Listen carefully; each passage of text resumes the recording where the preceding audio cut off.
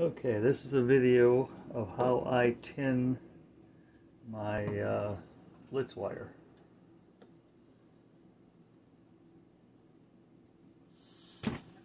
Oops. Okay. We first put a spoon on there. This one's stainless steel. Melt a good bowl of solder into the spoon. It's hard on the fingers because it's hot. Turn it down a little bit, might help a little. Okay, I usually go more solder than that, but okay, there's my Litz wire.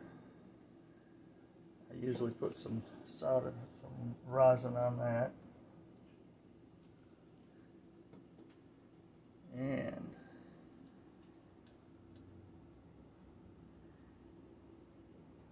comes a point where it takes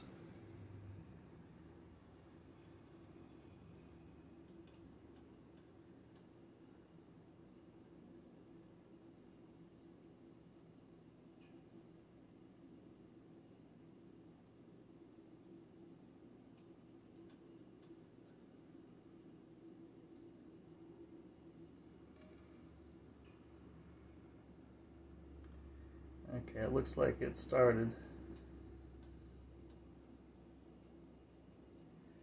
And I'm going to stop right there.